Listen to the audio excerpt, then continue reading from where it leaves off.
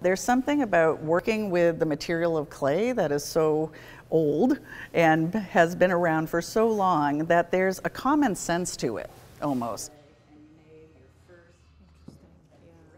There's a point where you can say, like, would they have made it like this? You know, does this make the most sense? Would there have been another way to produce this? This piece in particular would have been created in 3 different parts. A sculptural element in the figure of the animal head here. And then we have the potter's touch, which would come from the thrown piece along the top or the neck of the piece. And then the 3rd added handle to put on.